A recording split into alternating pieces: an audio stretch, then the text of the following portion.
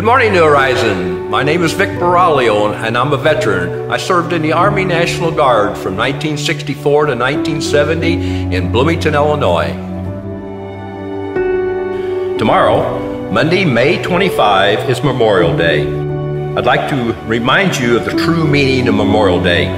It's not a day to honor our veterans. We have our own special day, November 11. Memorial Day is a day to honor and remember all the men and women who died in the line of duty fighting for our freedom. Tomorrow, many of us will visit cemeteries and decorate the graves of our loved ones. Some of us will roll out the grill and barbecue, and perhaps it'll be the first time this year. So tomorrow, I would ask that you pause for a moment of silence, say a prayer of thank you for all the men and women who died in the line of duty, those who paid the ultimate price for our freedom. Thank you, New Horizon, and may God bless America.